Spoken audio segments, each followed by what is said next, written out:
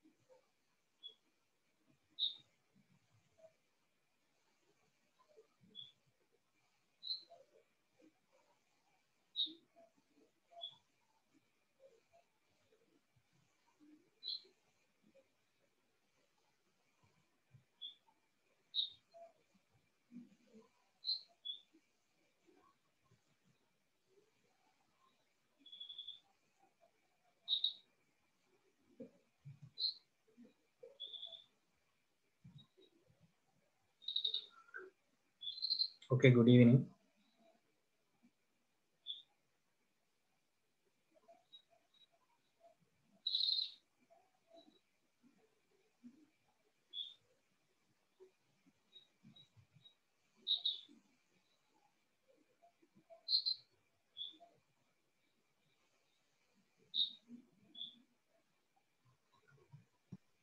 Good evening, sir. Okay, so hopefully everyone can hear me. How many are here today? Can't see exactly. Yes, sir, we can hear. Only 12 participants. Hopefully everyone else will be also joining. Okay, so I think you can you may remember what we discussed on the last lecture or last class. Uh, we discussed about the usual practices and what are the safety rules and what are the codes and these things and general regulations related to the workshop in automobile technology, especially related to the workshops that we have inside the university. So, as I promised you last Tuesday, today we are going to discuss about the equipments and tools. So, before I discuss about this one, I asked you to like submit a small tutorial, right? So I actually went through most of the tutorials. I couldn't go through every one of them. I went through most of them and I gathered some information about what is your idea and how much of idea you are actually having about these tools and equipment. So uh, that being said, today we're going to talk about the tools, but here we are going to discuss generally. So generally, what are the tools and equipment that we can actually accommodate or we can utilize in automobile workshops and what sort of tools we need actually.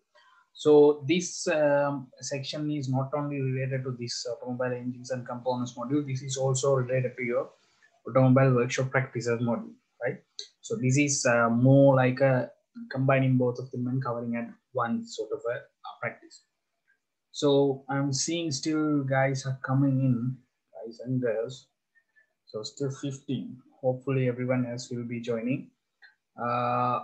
If Anyone could not join, but still you have the video. So as I did last time, the videos will be uploaded to YouTube because last batch or your senior batch was actually requested to upload it. It is possible to upload it to YouTube because I think the data fees are lower if you are using YouTube. So I will still do. I still continue doing the same thing. But if you want, can just let me know. I can still upload it to Moodle as well. But I also feel like using YouTube is actually easier because it's really mainly designed or developed as a online video platform. Anyway, okay, so tools and equipment. So I got a really good idea what's your idea about equipments and workshops and tools, that sort of thing. So basically, you gave me some details about equipment, but I don't see any like a proper or very good idea how the tools are divided, what sort of tools have to be used. So I don't see it in most of your answers you have provided. So hopefully, with once we finish this one, you will be able to actually clarify this one. So before we go into discuss about the equipment and tools, first we need to have an idea what sort of workshops are available, right? So when we goes to the workshop here, I'm talking here at this instant, I'm only talking about the maintenance and tuning or repairing workshops, not the manufacturing part. Manufacturing is a completely different section that which we will be discussing at the end of this presentation. So once we come to these automobile workshops, so we have different types of automobile workshops. As mentioned in the slide, there are vehicle service centers, automobile maintenance and repair centers, and specialized machine shop, performance shops, right? So the difference between these two, these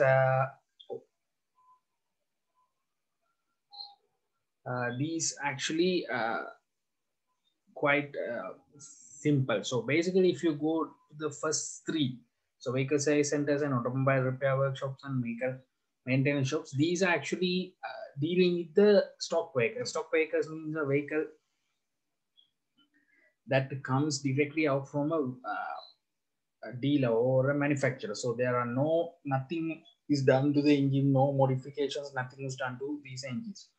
But if you go to the latter two, that means specialized machine shops and performance shops, these are mainly working with performance engines and performance vehicles. So you work with these specialized vehicles, which they modify and get more power and to deliver some or to do a certain special works, that sort of thing.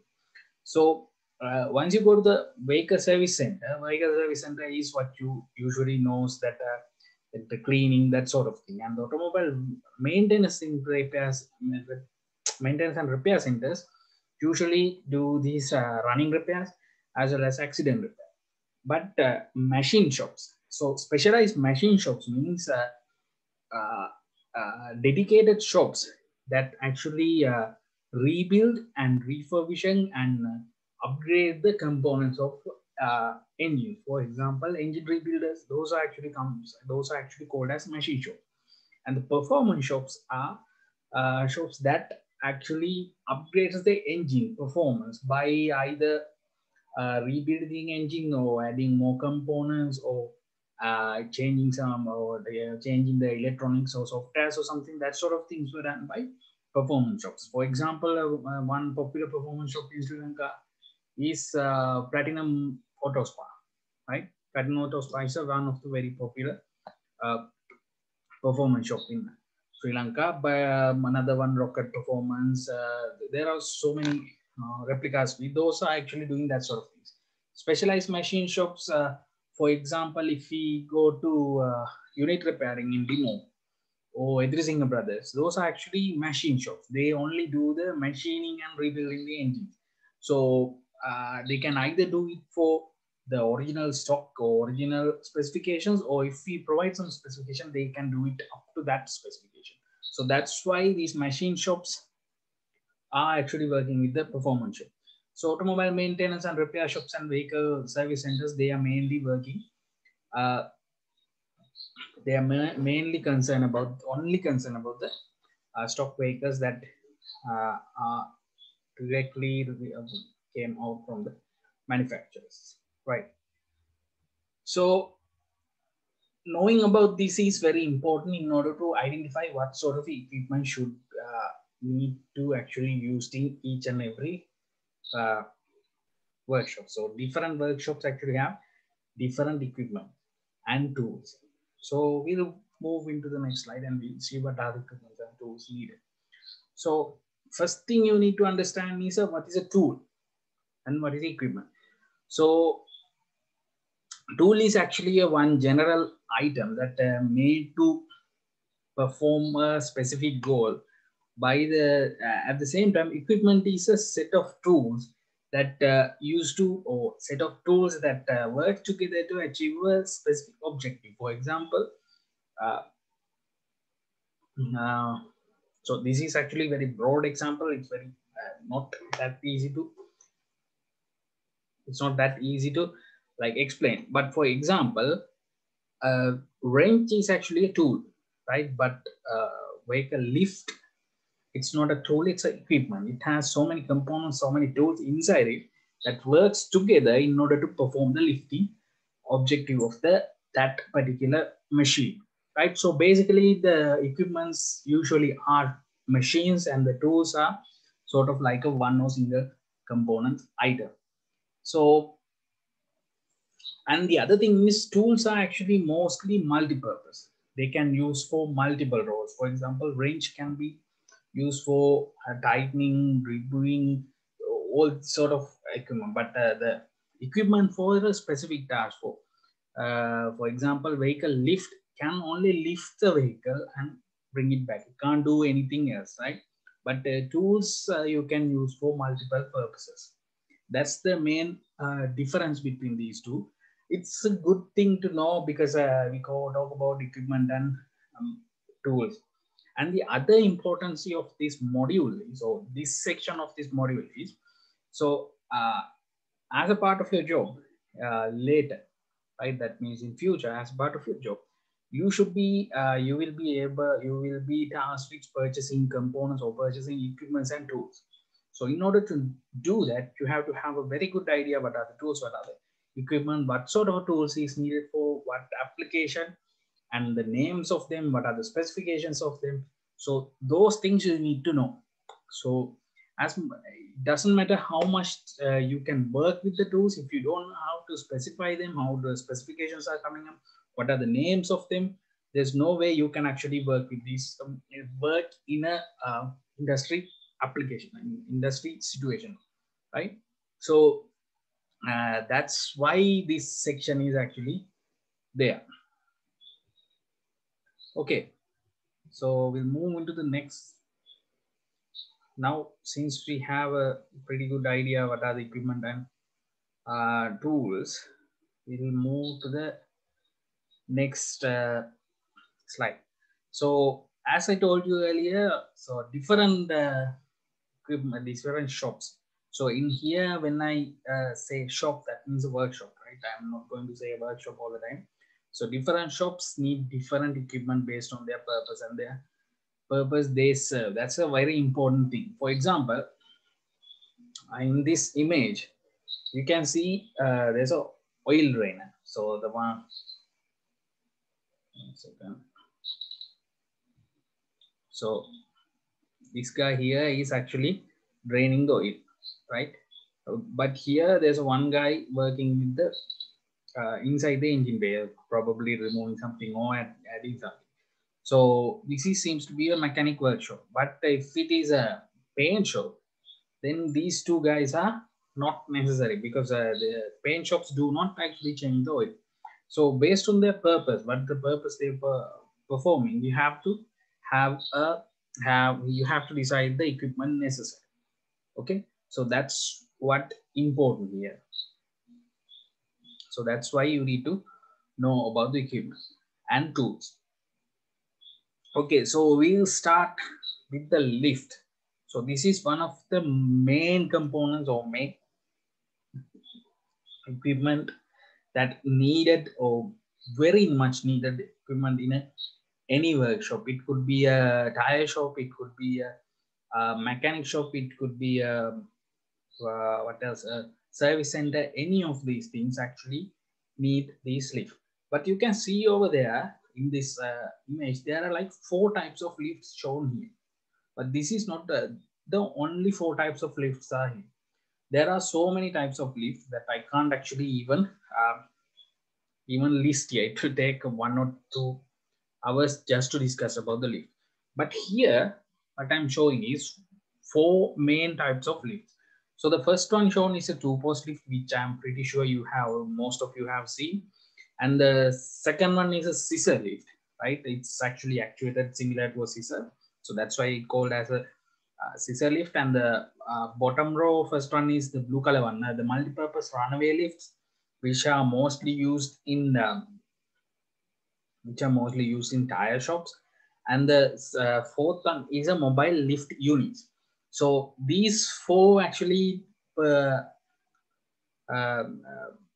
these 4 lifts, even though they are all 4 of them are doing the same thing, the applications are quite different. For example, 2-post lift, if you take the 2-post lift, once the vehicle is actually lifted, right? Once the vehicle is lifted, you have a very good access to all the components underneath the vehicle, right? Even the wheels and everything, so you can work very easily underneath. But if you go to the scissor lift, the problem with the scissor lift is, as you can see over there, it's the underneath the vehicle is actually covered with 2 sections, as you can see over here, 2 planks sort of things, right? So that actually obstruct the way of the mechanic or whatever you working on. So that's one disadvantage of something like this. But if you move to the bottom one, the multi-purpose runaway, again, even though it's having 4 posts and the runaway, so that means it can be securely parked inside. But unfortunately, again, since it is having a runaway, it's again obstructing the way of the mechanic or whatever the work we are going to do. And the other disadvantage, you can't actually remove the wheel without again putting a jack, right? And fourth one, if you see the fourth one, the fourth one is very different from the other lift. The main difference is these 4, you can see there are 4 legs here. So each leg is actually a separate, so they are not interconnected, and it's actually a mobile part. So these are actually used for heavy vehicles mostly. What you do is, what these provide is a lift outside of, instead of instead of bringing the vehicle inside, these lift can be taken to the vehicle. Right, these lifts can be taken to the vehicle. There's no hard connection, or there's no wires or anything going in between these 4 lifts. They are battery operated, and the advantage is they have Wi-Fi connections or Bluetooth connections that communicate with each other. When you can control one from one post, it will actually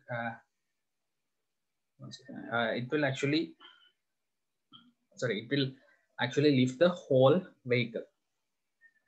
Why there are so many people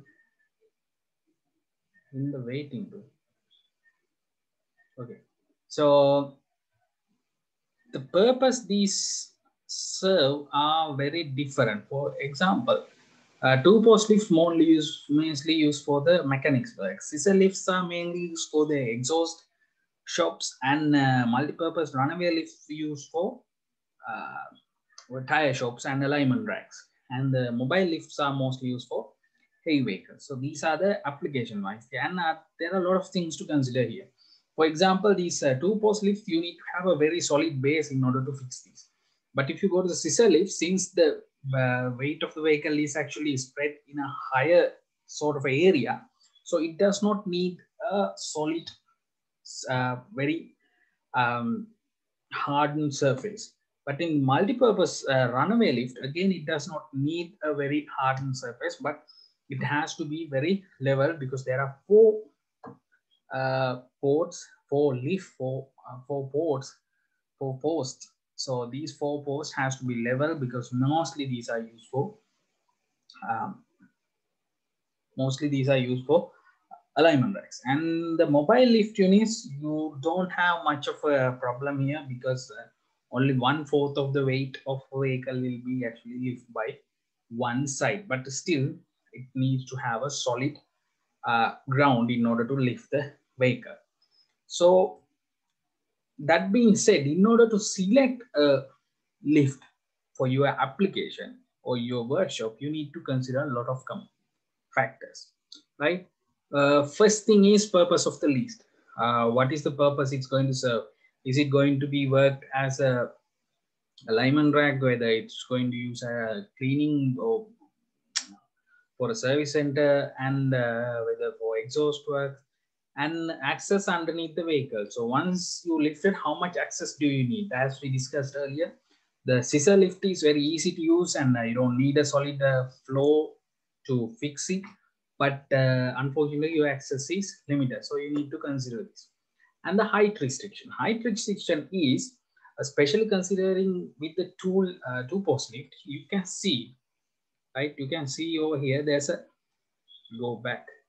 You can see there's a connection in between these two posts, right? These two posts. So that means because of that, the vehicles can be only lifted up to certain height. So you can't actually use these for like tall vehicles such as vans. So in such cases, there are two-post lifts which does not actually have this interconnection between these two posts. So you have to select something like that. And maximum weight need to lift. Yeah, that's another important thing. So two-post lift, not all the two-post lifts can lift the same weight. Usually these can lift up to around 5 tons, but just to be safe, these needs to have at least like twice the capacity. So if only we are working with the cars, 5 tons is more than enough. But if you are working with something like double cabs and other vehicles, you need to have at least 8-ton capacity. Next one is the safety aspect. So most of the lifts actually have an inbuilt locking mechanism. So once it started to go up, it will even the power loss. So if there's any rupture in the hydraulic lifting mechanism, if something like that happen, in case the lift will not come down because there's a locking mechanism which is fixed inside this post. But there are cheap options which actually do not have it. So it's very important thing to have because safety is the #1 priority in any given circumstances. So flow requirements and the power consumption. So next one is you need to consider how much of flow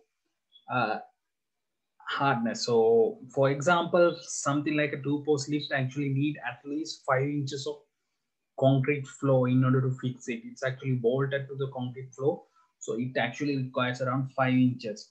But if you go to like 4-post lift, it needs around like 2-3 inches like that.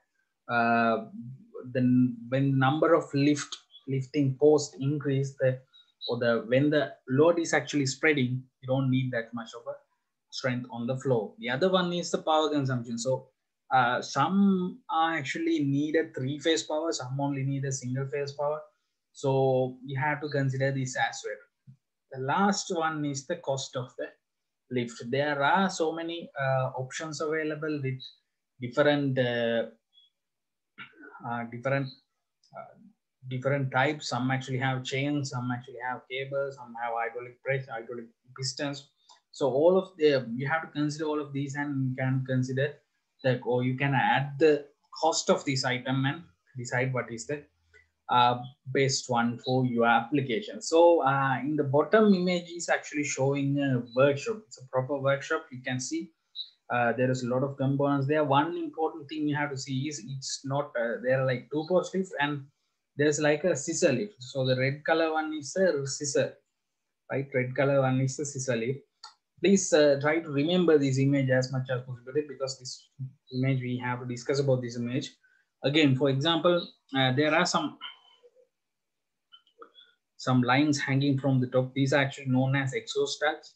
These are used in order to run the vehicle inside the this confined space, because the combustion is because the exhaust is coming out, it has to be directed outside from the workshop in order to make the workshop safer place to work. That's why these ducting are up on the over the cliffs, right? So, and there's other thing you need to remember is it's not actually rather than having the same capacity of the lift. So for example, you can have like 2 8-ton capacity lifts and 2 5-ton capacity lifts and save the cost. And another 1 or 2 scissor lift. So scissor lift can be used for working on the wheel alignment machine, something like that. So that sort of things can be used to save the money here.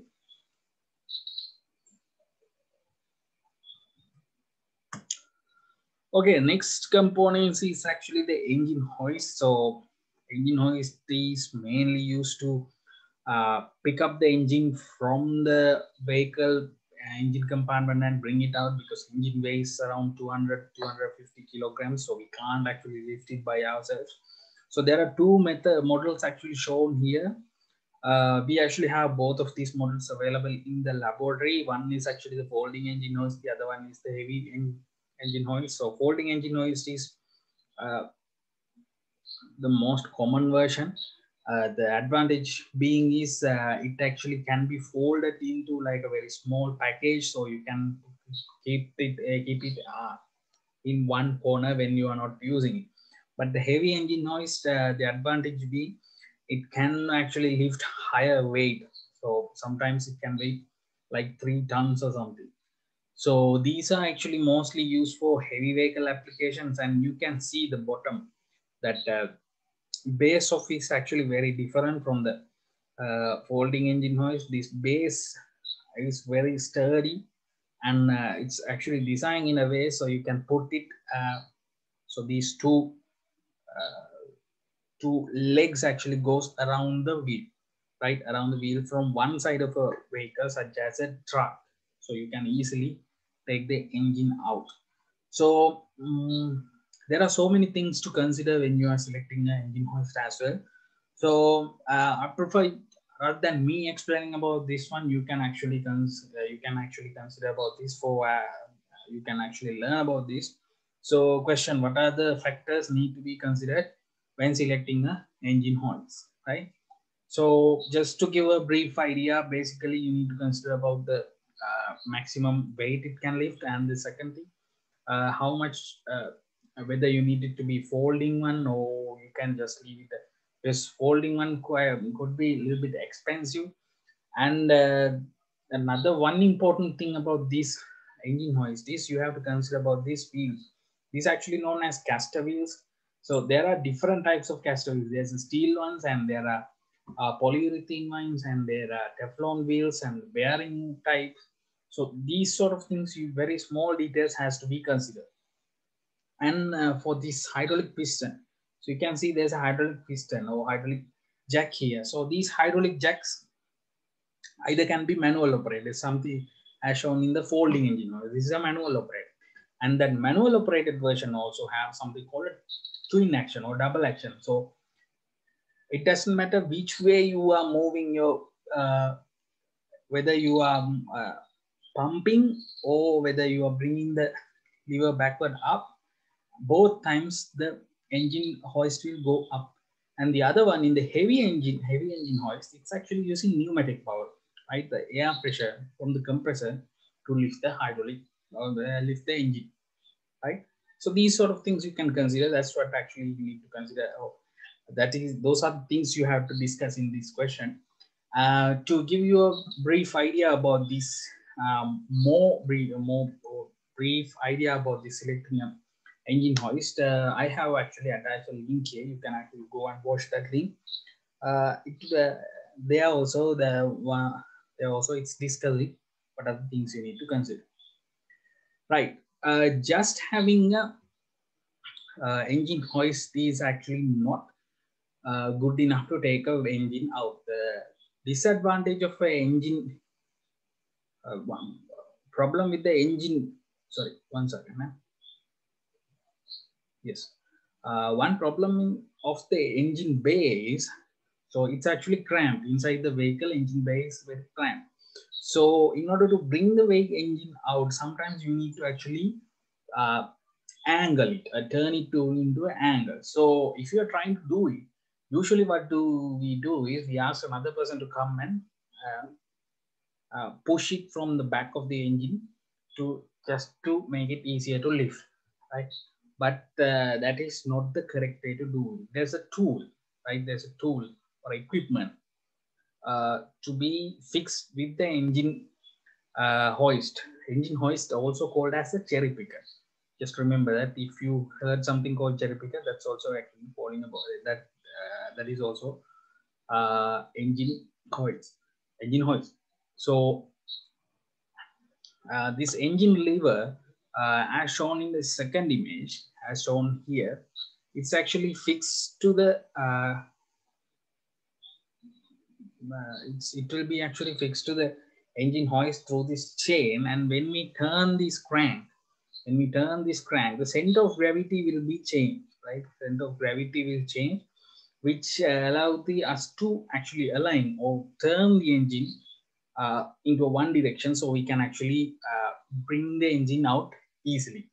That's why this that is the importance of this equipment. So there's a link again. You can actually see how this one operates.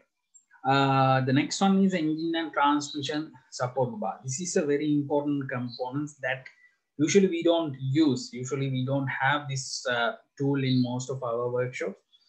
Same for the load lever, right? Engine load lever.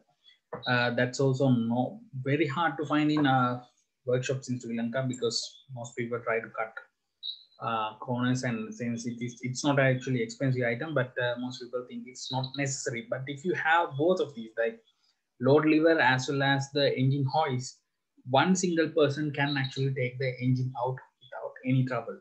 That's why this equipment is there. So engine transmission support bar. So engine transmission support bar. This equipment or this one is actually used to keep the engine in place while the bottom supporting brackets or supporting components removed from the engine. For example, if assume that for some reason you have to remove the engine cradle. So engine cradle means, yes, I will give a small explanation what is engine cradle. So in a vehicle, as you know, vehicles are nowadays, modern vehicles are actually having integrated chassis model, right? So chassis and body is actually integrated into one single component, right? So, but still, engine is actually not directly attached into the body frame, right? Or your integrated chassis. Instead of doing like that, it's actually bolted something called engine cradle, right? Engine cradle then bolted into the frame, or we call it as the integrated chassis, right? The advantage of doing this is to make it easier for manufacturing, right? So if you see any manufacturing video, you might have seen the body of the vehicle and all the inside components is assembled in one area, and the chassis, the engine, gearbox, wheels, those suspension components assembled in a separate area. Both of them then later finally comes together, right? So this step is possible because something called engine cradle is there. So engine is actually bolted to engine cradle. Front suspension arms and everything components, all the components are also joined to the bottom of the engine cradle. So these components can be assembled separately, and the body and everything else can be assembled separately. Finally, these two can be married together. This step, that particular step that combine these two body and the drivetrain components, actually called as marriage. So this is possible. That step make it possible, and this step reduces the cost as well as the time of manufacturing. So that allow us to have something called an engine cradle. So engine cradle, on top of the engine cradle, you have the engine mount. So for example, if you have to remove the engine mounts of a vehicle, sometimes it's so difficult to get into the engine mount from the top of the engine, but it's very easy to get to the engine mounts from the bottom of the engine. But the problem is once you remove the engine mounts, the engine will actually drop on top of the, there's no support once you remove the engine. So in such cases, if you have to suspend the engine while removing all the other supporting components, mounts, cradle, or any other components, you can actually use this engine transmission support bar, right? As shown here on your right side, it's actually showing an image that it's actually supported. So it's the engine and the engine is actually hanged onto these. So these two actually, this bar is supported by the body frame. Okay. Next one is a transmission jack. So transmission jack mainly used for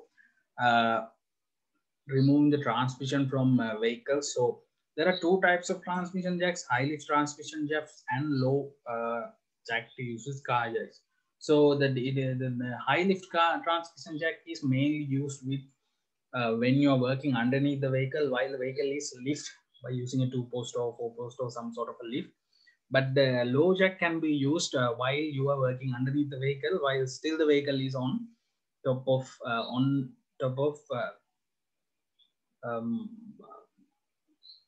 while the vehicle is actually jacked by the car jacks, right? So that's the difference between these two. But you can see that low jack seems to have like a very sleek design. Can be the space required for this one is actually smaller comparing to the high lift jack. And the other one more component. This is also something you can't find. It's very hard to find this component also in Sri Lanka.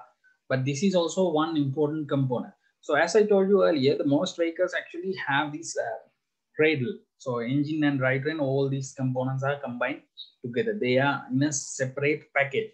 So this separate package should be able to actually taken out. So taking this component, this complete section is a difficult task. What we usually do is, at the moment,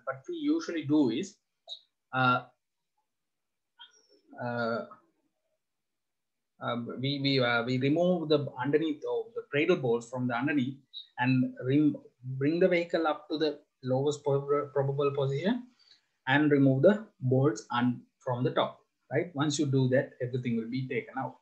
But there's another solution that you can actually lift engine and gearbox combination from the combined engine and gearbox from the bottom of the vehicle without any trouble. That's why we have something called a cradle jack, right? Powertrain cradle jack. So advantage of this jack is the taking engine and gearbox using this engine hoist actually takes a lot of time. It takes a lot of time because you have to shoehorn through a small hole on top of the vehicle to bring this out. You have to take it into an angle and very hard to take it out. But if you drop it below, right? If you try to drop it below, it's an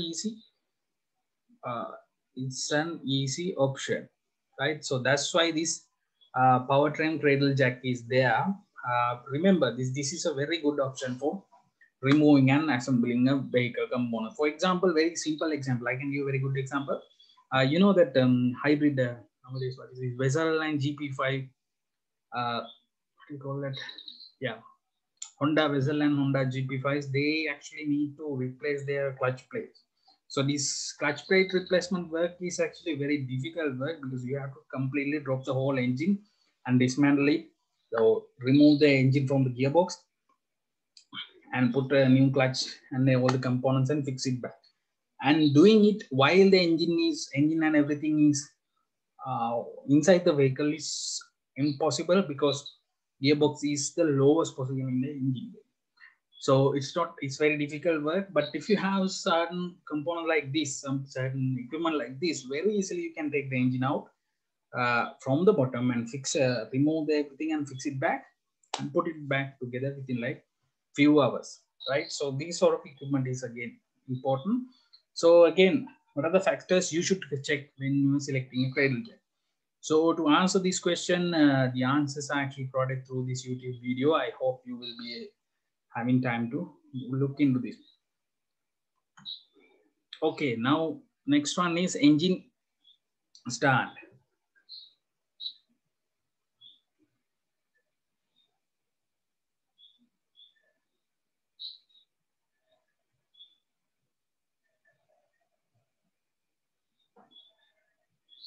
So yes,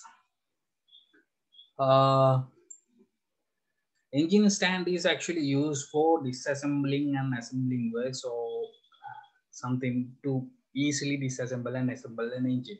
So as you can see over in the image on the first row, the first one is actually showing the engine stand, right? Engine stand. So you can see there's like a black sort of a plate on the top of that. That's actually a adjustable. It's actually have something like adjustable arms that you can actually change and fix into the flywheel side of the or gearbox side of the engine bay. Sorry, not engine bay, engine, right? Directly you can fix it to there, and you can rotate to every side and remove the components easily. So this is a ergonomically important component. And if you go look at the next side, it's actually add-on components. That blue color component is add-on to the engine stand for supporting the transmission. So transmission do not have a separate support or stand like this. There are add-on components for transmission.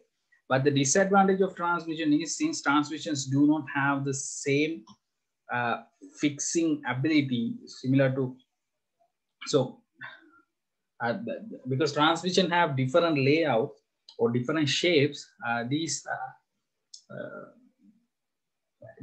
mounts or these adapters are not actually universal. You have to purchase mostly separate ones for at least for different manufacturers, right? For example, Toyota has different gearboxes and Nissan has different gearboxes. So these gearbox types need different adapters. Before you ask, it's possible to use the bell housing to fix the engine or the bell housing to fix it to the engine stand, but unfortunately the problem here is once you fix it to the bell housing, you can't actually dismantle the engine because once you fix it to the bell housing, it's difficult to dismantle the gearbox because most of the components of the gearbox has to be taken out from the bell housing side, or you have to split in half. Gearbox housing has to be split in half. So because of that difficulty, you need to have different adapters for different gearboxes, right? So that's why a universal adapter is not available for these. Okay, so oil drain, as it seems, oil drain is used to drain the oil and collect the oil. One important thing about the oil is actually recyclable. You can actually collect the oil and recycle, or you can actually sell it. There are vendors who comes and collect the oil and they're taken up to some other applications. So because of that, because one advantage of this oil is very easily you can burn it, right? So because of such applications, these oil, you should not actually release them to the environment. You should collect them in a dolly or oil draining dolly, something like shown here, and hand it over back to these collecting vendors. The advantage of something like this, once you pressurize these, there's a air inlet on these. So you can actually pressure compressed air into this tank and drain the whole system very easily. And this funnel sort of thing, or this section over here actually has a net in that. So because of that, even if you drop your bolt or something, it won't actually go into the drain itself. So it's actually very secure option to use. Next one is actually air compressor, one of the most important components in any workshop. Most workshops actually have it, and if not, most workshops should need to have it. So it's used as a power source for pneumatic components, and it's also used as a method to clean components, right? So, because of the high pressure air, it's easy to clean the components. So air compressor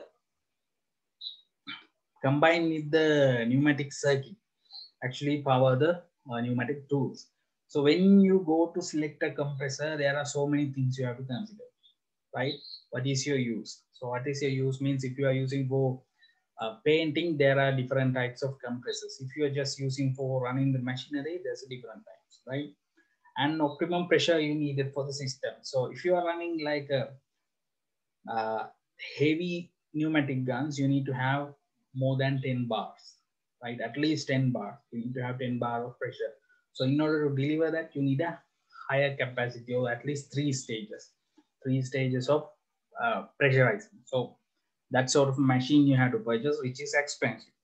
And how much of capacity? So if you have more than one machine or more than one pneumatic machine, pneumatic impact guns or something you are using, then you need more capacity.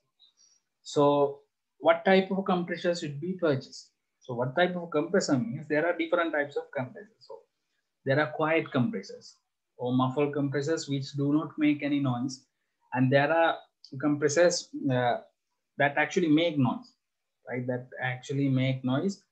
And there are, as shown in these two images, there are horizontal machines and there are vertical machines. So you have to consider which one you have to use. You can decide on the space you have and where you're going to keep it. If you're going to keep it inside the workshop, it's not possible to use actually a normal one. You need to keep it somewhere else outside, because these are actually producing around 108 decibels or something like that. And electrical systems. Some of these machines are actually only run on three-phase systems. Some actually have single-phase systems, and the cost of the equipment. So you have to compromise on all of these and come up with a model or come up with a compressor for your application. Another one important component here shown. So this is actually not available in most of the workshop, because usually what we use is we just use simple water. So this is actually a part washer, right? Parts washer. So parts washer is a very important equipment that we actually need to have it in any workshop. The advantage of this parts washer is these can actually deliver higher pressure than the running water or the tap line. And they are doing it in a confined space, so water or the other dirt and everything will not be goes into the environment. These actually have like a filtering mechanism which actually trap all the contamination components inside, that we can actually clean later instead of putting it into the environment. And there are additionally there are automated systems, as shown in the bottom left image. That's actually a automated parts washer. You just put all your parts in it and you secure them and put it inside and turn it on.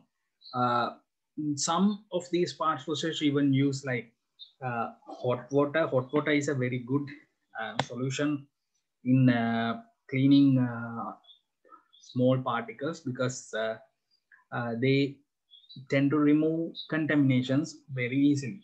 And the other image, or the bottom right side photo, is actually showing an ultrasonic cleaner. Ultrasonic cleaner is not something almost all the workshops should have, because it's one of the things, it's expensive. But a place like a engine rebuilding shop or a machine shop could actually use something like a ultrasonic cleaner. So ultrasonic cleaners are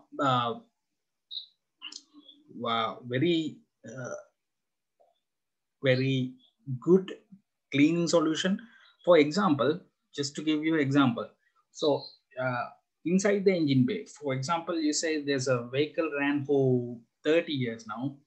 The engine inside the engine block, you have mud and all the water and the corrosion is actually developed inside the uh, inside cavities of the engine block. So these cavities could not be cleaned from any of the components, but we any of the previously discussed parts cleaning methods. So for such applications, you have to use something like this, right? Something like ultrasonic cleaner. Ultrasonic cleaner uses these ultrasonic signals to clean the surfaces, and it does not matter whether it's inside or outside, because everything happening is inside of a bath. So you once you put it on inside the bath, then you turn it on. And the other benefit of it is you can actually change how much of frequency you have to use, how much of temperature, everything you can change. So by changing these things, you can actually get very good results. So there are so many links I have attached here. How does the ultrasound cleaner works, and just showing how it is working benefits of the ultrasonic cleaners. Right? So you can actually go through this. This particular machine is actually industrial version, but there's a small versions also, very tabletop sort of versions that we even use in laboratory practicals. For materials technology, we actually have a small ultrasonic cleaner for cleaning components, because it's actually provide a very good result. Okay, so next we goes into some simple things that we can actually need in the workshop. First one is the creeper. Creeper is, these are actually ergonomic components that ergonomic equipment that provide us easy working environment. So the first one is actually sort of like a seat that you can sit and walk. Because it's having casters, you can work around the vehicle very easily. And the second one is actually again creeper that you lie on and goes underneath the vehicle easily.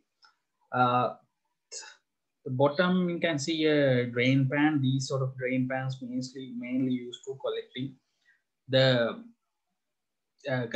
coolant. So coolant should not be collected. You can actually collect the coolant using the oil drain, but once you mix coolant with oil, you can't actually use the oil again. So because of that, we usually use a certain component like this, so something like a drain pan, right? Then collect coolant into it, and put the coolant back to a tank for recycling. So one very important this is more like a tool than equipment, is a magnetic pan. So you usually know that usually in a vehicle, when you're working in a vehicle, it's always our nuts and bolts we get missing. So we can use something like this. This is actually magnetic pans. These are available everywhere.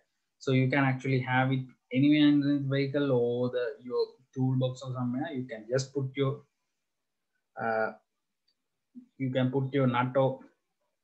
nut or bolt or whatever it is, whatever metal it is, it will not move anywhere. You will not lose that. So that's why we have magnetic tool. And the other tool is we need is a workshop bench.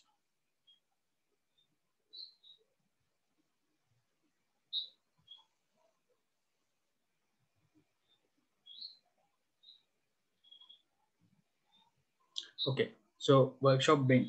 So workshop bench is very important because workshop bench is where you usually do most of the works. Once you disassemble it from the vehicle, you bring it to the workshop bench and you do whatever you have to do it over there. So we can use from either steel or wood benches. You can select either one, but steel ones are easier to use relatively, and they are not heavy as much as the wood ones. Because of the sturdy construction, wood ones are very heavy and very difficult to move. Bench, and one added advantage of wood steel benches are they have adjustable legs, height adjusting legs, so you can actually make it very level on the surface. And as you can see on the image, there's like a guard going around three sides of the table that allows that will not allow anything to fall over something, because most of the components in the vehicles are rotating components, so these can actually drop from the table. To avoid that only we have that sort of a thing. And we can fix the appropriate size jaw, appropriate size wise, so we can use it regularly. And you can see there's an image shown here. So this is also a workshop bench, but this is more like a custom application which you have the workshop bench and tools and everything in the cabinet itself. So this is a very good application, but for something like a business sort of a thing, this is not the best solution, because as you can see, tools and everything is here, so you can't move the tools. You have to bring all the components here and do the works and go back. But in a application like as shown in the previous workshop, it's important to have a tool cabinet that you can move. So here tool cabinet cannot be moved, and the space is also very limited, as you can see, because the width of the table is limited, and the space, you can't actually walk around it. So there's like problems here. So even this is actually very good application of a workbench when you have very confined space like a garage, or your probably like your home garage. You can have something like that because you have a lot of storage as well as the table. So this is a good example. But if you go to like a more commercial solution, this is not the best way to do it. So what are the factors you need to consider when selecting a workshop bench? So you can discuss certain things like that. Again comes to the storage now. So as we discussed earlier, storage is a very important thing. So once we come to the storage, there are two things we have to consider: equipments, and tools and equipments, and components and parts. So proper storage is very important in the workshop. Once if you have proper storage, that provide us to keep the workshop clean, as well as to keep the workshop flow or the workflow running very great. So here the red one is actually known as a tool cabinet. We usually, you might have seen in the workshop, we also have these tool cabinets. Tool cabinets is a very good option if you are actually having something like a commercial workshop. So whenever you need, you can actually take this tool cabinet to a one station, something like 2 posts or 4 posts lift or somewhere. You can go and work there. So on top of the tool cabinet, you can see there's like a flat space. This is also a workbench. So this is one of the very good solutions for commercial application. The second one shown here, when to your right, is actually something you can use for your home garage and very small scale garage or specialized garage. So where you only do a certain small works, and or you are doing the same work again and again. In such cases, you can use something like that. For example, if you are only doing works related to exhaust only, so you don't need all the tools and everything. You can just bring the exhaust and do all the works here, take it back. So for something like that, the second option is very good. For everything else, this is the right tool cabinet is this rolling tool cabinet is a very good option.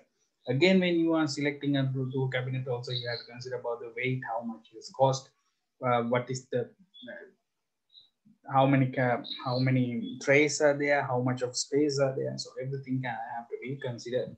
So these can be purchased with or without tools. So you can either buy with tools, or you can either buy without the tools.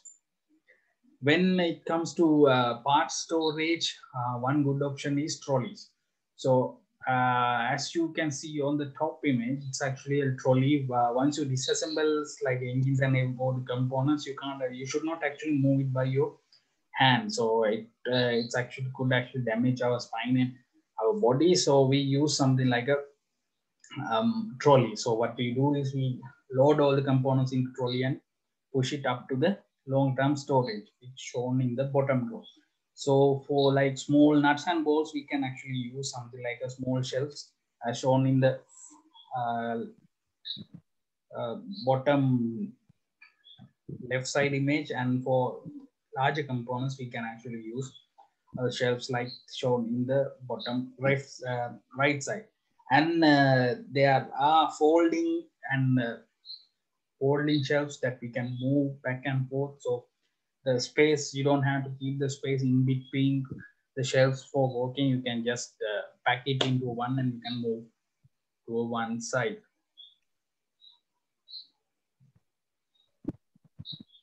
Right. Next one is actually floor jacks. There are two types of floor jacks are available. One is actually trolley jack, other one is actually known as bottle jack. So trolley jack is actually shown in the right side of the image, and the left side of the image, and the right side is actually shown the bottle jack. So jacks are main specification of a jack is how much of weight it can take, and one another important factor you have to consider is how low is your vehicle. So for example, if you see this, if you look at this trolley jack, you can see there's like a step down design, right? Step down design here. So this step down design allow to push this underneath the vehicle, even if the vehicle is actually very low to the ground. That means the ground clearance is very low. But in the bottle jack scenario, it needs to have a certain amount of clearance in the vehicle in order to use this jack. So that's a small disadvantage. So you have to consider about these sort of things.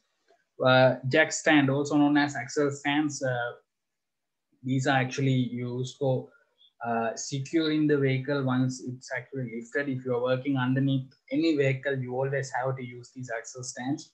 So axle stands also rated for like 5 tons, 10 tons or something. So if you are using like 2-ton vehicle, it's always advised to use around the twice the capacity of the vehicle's weight. So there's no way it's going to break. And it is not advisable to only use the jack to keep the vehicle. If you are using a jack, always you have to use jack stands, because jacks have a hydraulic fluid. There's a possibility that could actually go down, even in case some time for accident. Somehow if some person release the jack, in such cases you need to make sure to have jack stands. Wheel dolly, another important equipment which we mostly don't have. Instead of using the wheel dolly, most of the time what we do is we use the trolley jack.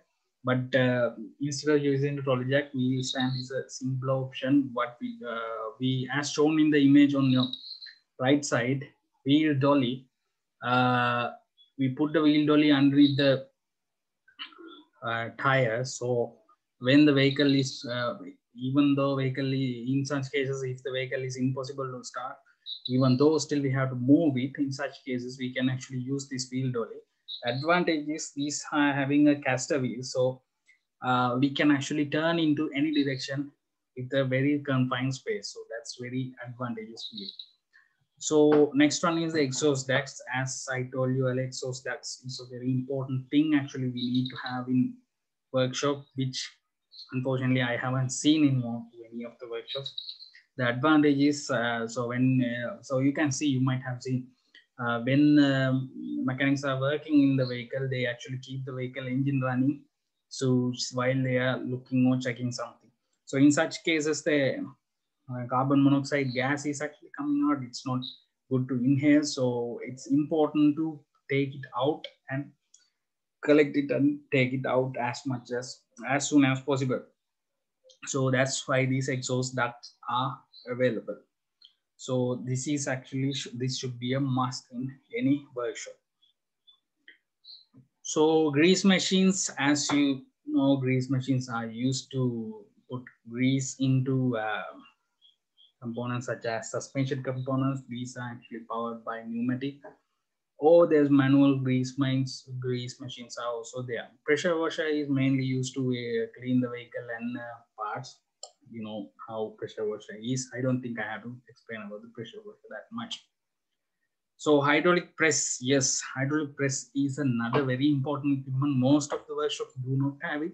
most of the modern vehicles, especially nowadays, vehicles actually have most components like bearings, suspension components. These actually press fit, right? These are actually press fit. So in order to remove this, either you have to hammer or you have to use hammer it very hard. You have to hammer it, or you can use something like this. So rather than using a hammer, it's always beneficial to use a hydraulic jack similar to this one. You can remove bearings and any suspension components very easily using this. And in addition to that, this can be used to remove the valve springs very easily. Valve springs can be removed rather than using a valve spring compressor. This is not that expensive equipment, but it's somewhat expensive by most workshops. I have not seen in most workshops using it. As you can know, if there's suspension work, you have to remove it and take it to some other place there where hydraulic press is there, and remove your suspension mounts or bearings or something and take it to a shop and bring it. So, but by having this, this problem can be actually fixed. So question here is, what are the factors need to be considered when selecting a hydraulic press for your workshop? So yeah, basically you have to consider how much of space. So you can see there's like holes on the two railings, two vertical railings. These holes actually allow the bottom this tray or this support to be moved back and forth, allowing it to have more space between the jack and the component. So and how much of pressure you need to add, what sort of a jack is there. So you can actually see this is this one actually using a bottle jack, but there are applications which actually use a dedicated hydraulic press with the pressure indicator as well. So you can actually read up how much pressure is applied there. Next one is battery charger and or jumper. So this is, as you know, is for starting the vehicle. If the vehicle is parked for a long time, it's need a jump start because the battery is dead. So in such cases, you can use something like this. What are the factors you need to consider when buying a jump start kit? So I think you can find the answer for that. I'm not going to discuss further about this. Yeah. So RAM. So RAMs is another important component. So in such case that you can't put your jack, right? If the jack space, the space underneath the vehicle is not enough to put the jack, or in even the jack, instead of using the jack, if you can lift the vehicle using a RAM, this is actually more safer than using a jack, right? There's less chance of this actually breaking or collapsing than a ramp. So these can be used to increase the ground clearance without using a jack. So available with load, different load capacities to purchase, or you can actually make it with the steel. Okay, next we move to the steel. Sorry, next we move back to the tools. So once we go to the tools, hope you have, before we move into the tools, do you have any questions about the part we already discussed? We have, that's 1 hour. I have been talking for 1 hour. Do you have anything to like ask, any questions or anything like that?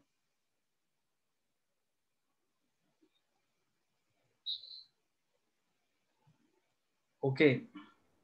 Yes, not.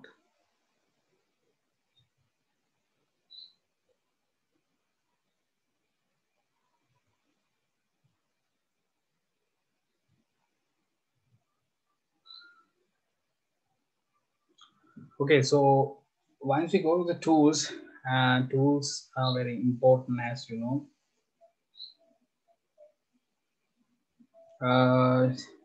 So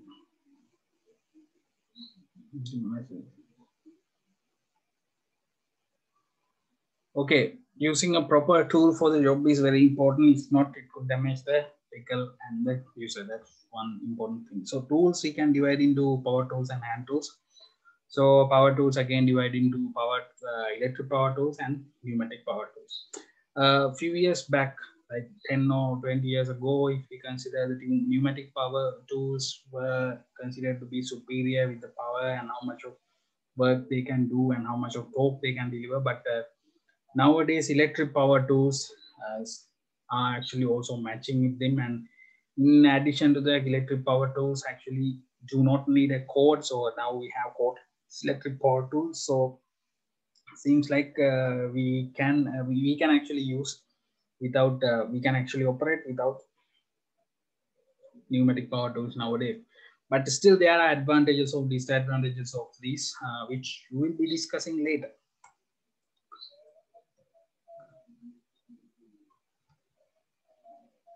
Okay, so first one is range. So again, from here onwards, no one can use the wrong word inside the workshop. And my prefer if you use as much as English inside the workshops when you are doing the practicals and all. So that's why I'm actually teaching this. One of the main reasons to teach this is you actually don't know the names of these, right? So mostly what we call these we actually known as spanner or range, right? That's all we know it. We call all of these actually spanner. So these actually have specific names and these actually have specific sizes, right? Specific sizes and specific names. So once you come to the sizes, there's metric and imperial sizes. Metric sizes usually comes in millimeters and imperial sizes comes in inches. So most modern vehicles do not most, none of the modern vehicles actually do not use imperial sizes. They only use metric sizes. So that means millimeter sizes, right? So once you come to these ranges, there's like open-ended range, it's shown here, and combination range, and closed range range, and offset closed range range. So each of these are actually designed for specific applications, right? They are designed for specific applications. But one thing you have to remember, you have to reduce the times you are using open-ended ranges as much as possible, because open-ended ranges do not have covering it all the way. The support for the bolt or nut is actually less. As you can see here, there's no support this way, right? So this is a disadvantage when you are trying to loosen or tighten the bolt. So this could actually damage. So as much as possible, you have to use closed end ranges.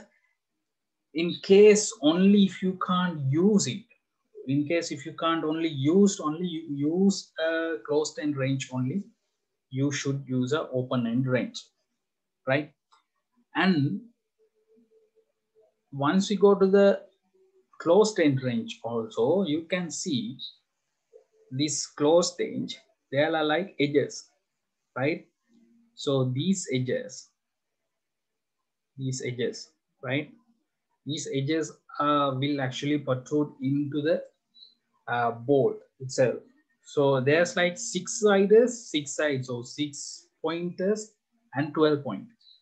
So most common version is 12-point version, because 12-point version provide more utilization, especially in confined spaces and inside the engine and vehicle. So most people prefer the 12-sided version, but 6-side version is better because 6-side version provide more support once you are trying to loosen and tight. So basically what I'm trying to say here is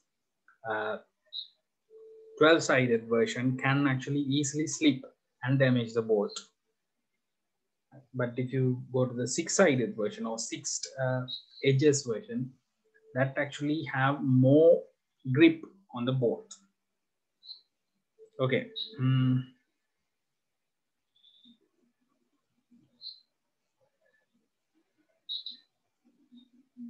So we have these.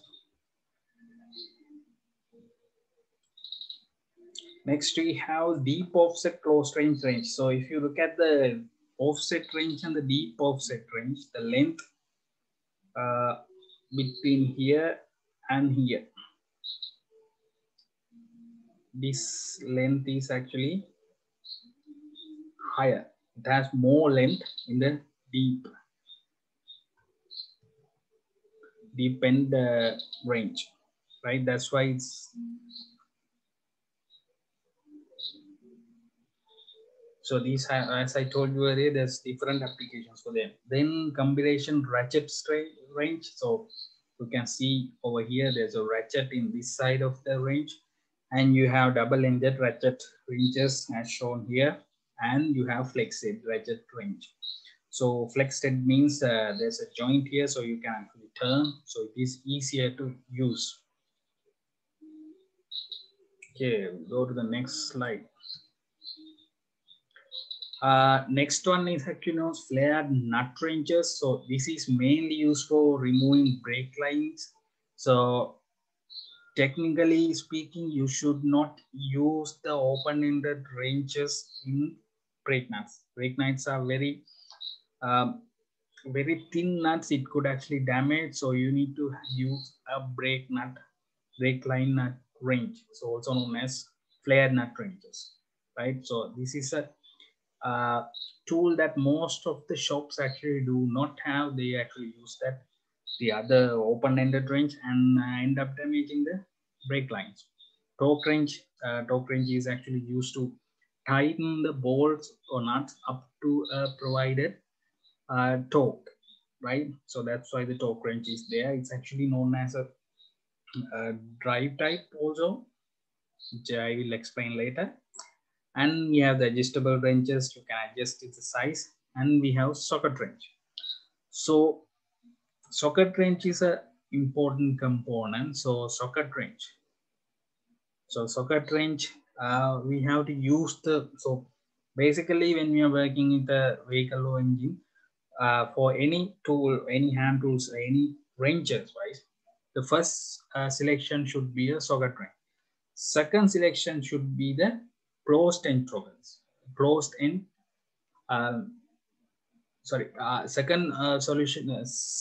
Second option we should go for is the closed end wrenches. Third option is the open wrenches. But I know mostly you will directly go to the open end wrenches. That is actually wrong. So adjustable wrenches also we should not use unless it's absolutely necessary, right? Adjustable wrench provide you the adjustability, but unfortunately the support from the adjustable wrench to the bolt is very low, so it can actually easily damage the bolt or nut, right? So to avoid that, you should avoid using the adjustable wrench as much as possible, right? So next we comes to the ratchet wrench, right? Ratchet wrench. So ratchet, or I'll call it as a ratchet. It's easier for me to use it as ratchet because we usually use it as ratchet. So ratchet is actually combined with the socket we actually use. So again, you are not allowed to use any other words to these sockets. Other than sockets, you can't use it callo or any other finger word or anything. You have to use ratchet, right? That's the technical term, and you will be using technical term here and out. So the advantage of this actually is it provides more grip and effective operation, and it would not damage the bolts or nuts as much as the other tools that we discussed earlier. So there are two sides of a socket you might have seen as shown here, right? So there's one side which actually connect to the ratchet. So this side is actually known as the driver socket side, and the other side is actually goes to the bolt. So here it's actually have a square side. So this is actually known as the drive. So drivers actually comes in 5 imperial drive sizes. These are coming in inches. That's why it's imperial. So they are 1/4, 1/3, half, 3/4, and 1 inch. So these are the driver sizes available. For each and every driver sizes, different socket sizes are available. For example, 1/4 is the smallest size of driver size. So at that particular driver size, you have like 6 millimeter sockets from 6 millimeter from 6 millimeter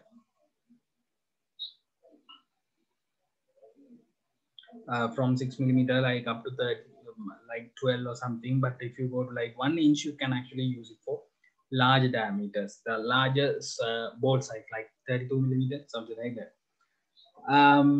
And yeah, so this actually locked into the ratchet driver. So over here there's like a small bolt goes into the notch over here. So once it goes into the notch, it will not come out unless you press the button on top of the ratchet. That's how it's actually secured here. So once you go to the sockets, again sockets have different sizes.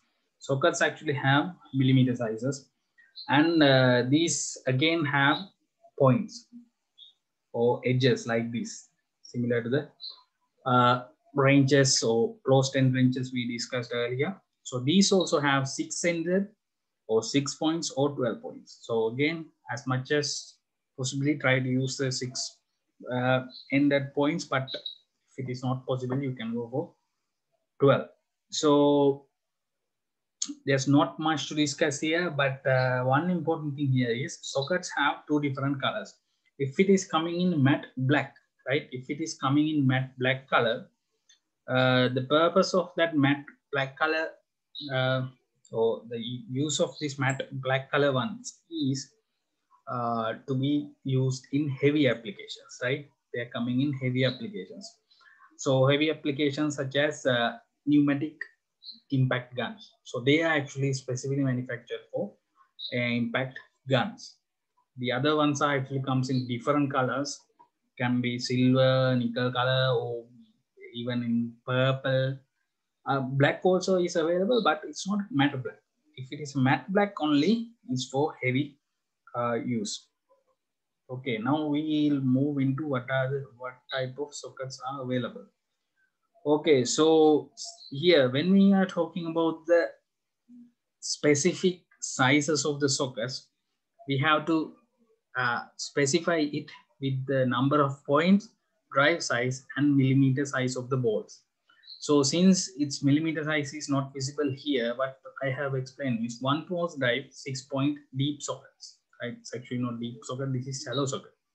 The first one is actually wrong, I have to fix that. So 1/4 drive, the drive size is 1/4, 6 point. 6 points are available in the socket side, bolt side, and it's normal socket. You have to see how much of side.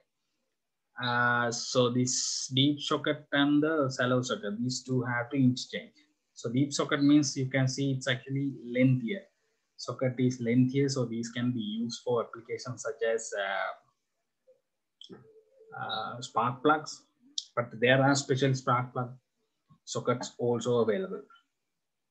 And you have 12-point half-inch shallow socket. Shallow socket means the shorter sockets, and 12-point deep sockets again, that means there's 12 points here and 6 points here. So here you can actually see a spark plug socket. The difference between the spark plug socket and the deep socket is that the spark plug socket actually has an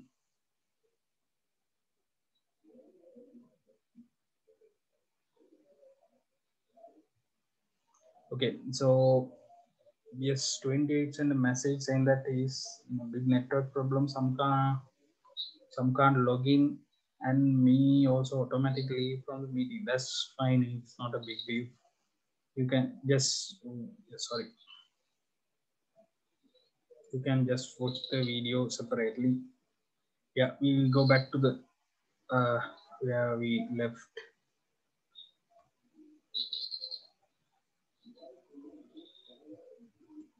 Okay.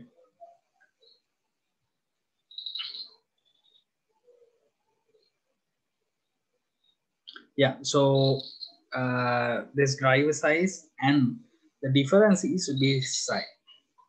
So this one, the spark plug socket, it actually has a bolt head on the other side.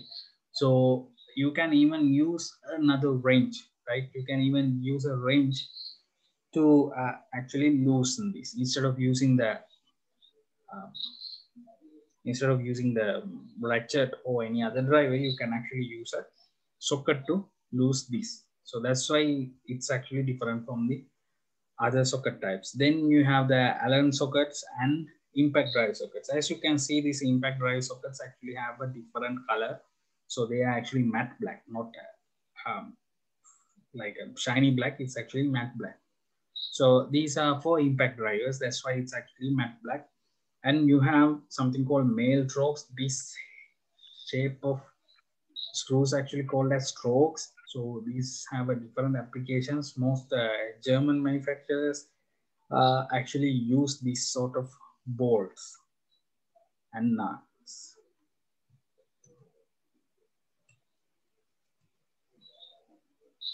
Okay, then we have the male strokes. Sorry, this is actually the male throat socket. This one should be female throat socket. And something called a crowfoot socket. You should actually check what is this crowfoot socket. Crowfoot socket is actually something fixed into like something like a ratchet, but it's actually have a it's actually a open in range that you can actually to the that can be fixed to the ratchet. Then you have the screwdriver socket. Different screwdriver sockets are also available. So next one is lug nut socket. So lug nut socket is actually a sort of like a deep socket which only have 6 ends, right? 6 points only. So these actually only have 6 points. These never comes with 12 points or 12 sides. These never comes with 12 points. They only comes with 6 points, and they comes with different colors. In addition to that, they have a sleeve like this. So this white color sleeve is actually plastic sleeve. This provide the protective protection to the wheel itself. When we are trying to loosen and tighten the lug nuts of a wheel,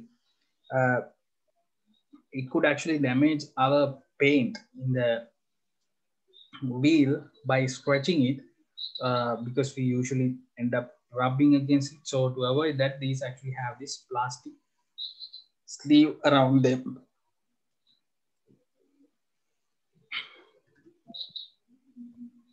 Okay, next we have the angle socket range set. So again, it's a 6-inch socket range. This has like 90 degrees angle. And you have oil filler socket set. So oil fillers has a specific socket types that you can only use for oil fillers, right? Oil filter, you can actually loosen or tighten using these. And universal oil filter socket is also available. This will be adjusted to the size of the particular oil filter. Again, in this case also, oil filter socket set is actually more safe to use than the universal oil filter socket. So next we have the socket add-ons. So these are actually add-ons between the socket and the driver or ratchet or whatever it's actually used to rotate it. So first one is extensions. Extensions comes in different sizes. It comes like 2 inches, 4 inches, 6 inches. It's actually explained with the drive size and the length of it, right? So these are again comes in inches, the length. So these provide these actually utilize it's easy. It's provide easy use, right? Then universal joints, as you know, it's similar to universal joints. So whenever there's like a hard to reach places, by combining extensions and universal joints, you can actually get necessary support or necessary you can actually use these socket ranges or there.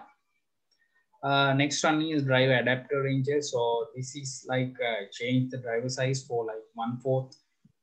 If the socket is actually 1/4, but the driver size is having like 1/2 inch, in such cases, you can use an adapter to reduce the drive size from 1/2 inch to 1/4, right? So that's why the drive adapters are there. Then we have socket drive units. There are like different driving is. First one we can use is a sliding T handle, and the sliding T handle you have seen this, and the L bar. L bar is like a as the name suggests, it's like a L bar. The advantage is if you need more force or you need more torque to be added, you can actually increase the length by adding a pipe in here. Speed handle is there. So speed handle, these are used to like easily remove like a longer balls. So speed handle means the reason for call this as a speed handle is it's actually like a crank application, so you can uh, easily dismantle and assemble. Next one is impact drivers are also available, so you can directly fix the impact drive into the tool and remove it or assemble it or disassembly. And the second one is actually something called a breaker bar. Breaker bars are actually used to breaking the bolt. So once you tighten it completely and you torque it, the bolts are snugly fit. So removing it using something like a ratchet is not a good application or good solution. That could actually end up damaging your ratchet because it's having a very small complicated mechanism inside which could actually damage it if you put too much force. So in such cases, brake bars are available. Brake bars are available in different length. So you can use the brake bar to break the nut. So for example, as shown in the image, you can actually use such one for breaking the wheel nut. So you know that when we have to remove wheel, what we do is we put a pipe to it and increase the length. So that's what actually this provide.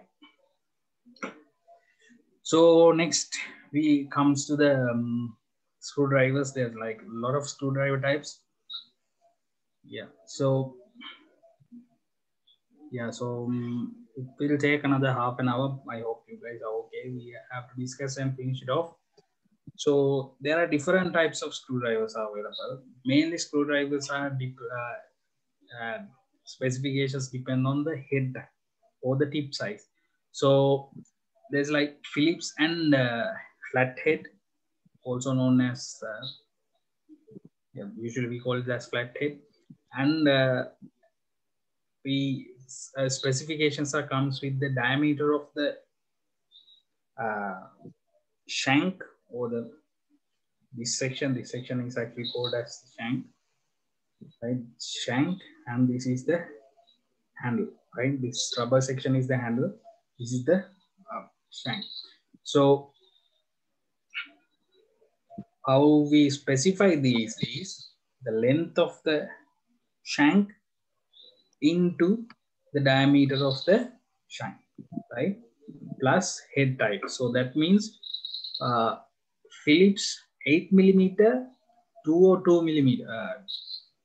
That means here, for example, this particular screwdriver is Phillips head 8 millimeter into 202 millimeter is the specification for this particular screwdriver.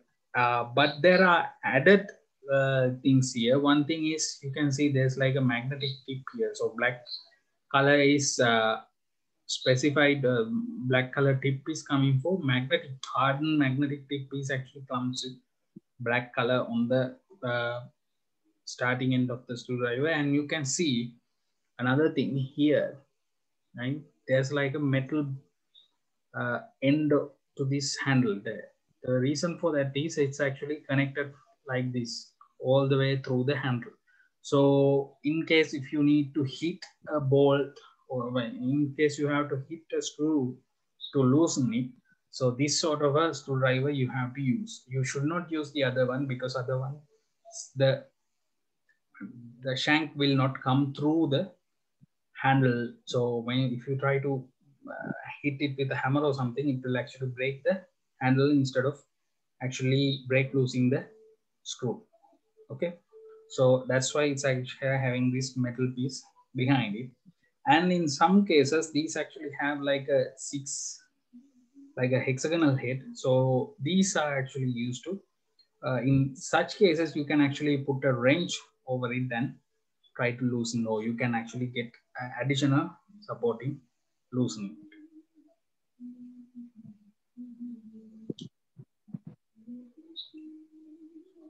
Okay, so here we have different types of screw heads. There's like a lot of screw heads.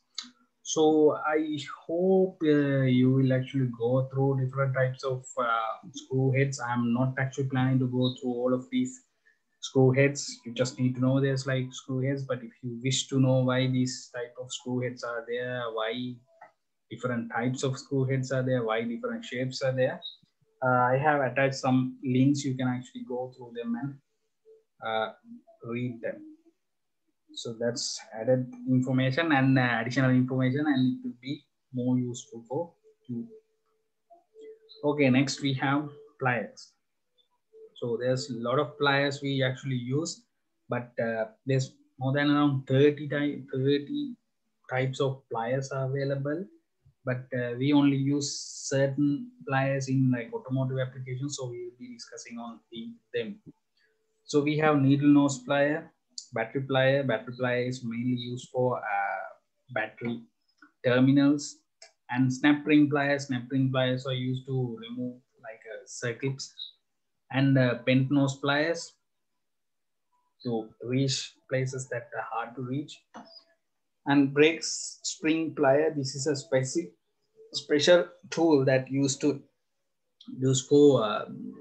drum brakes. Drum brakes, you have seen a spring is there. So for compressing that spring, we have to use this plier and combination plier, which is the most common one, flat nose plier. Hose grip plier. This is another important plier that we can use, especially in the vehicles when we have to remove small hoses and pipes sort of things. And vice grip plier, vice grip plier is like also known as the locking plier. Oil filter plier, which used to remove the oil filter. And piston ring plier, which allow us to expand the piston rings in order to remove the spring. Oh, ring plier. And sheet metal plier to keep two sheet metals joined together while you are doing like welding sort of things.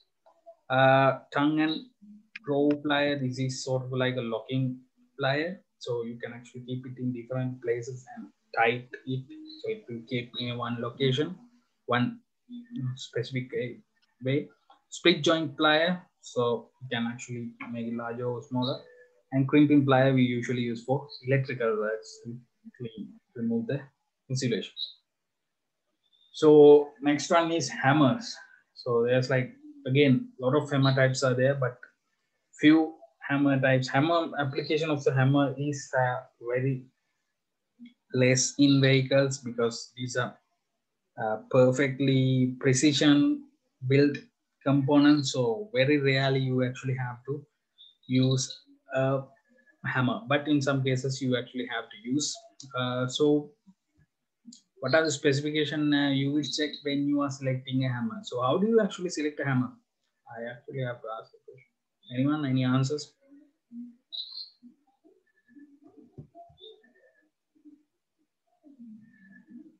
I think you learned this in workshop technology module. How do you select a hammer?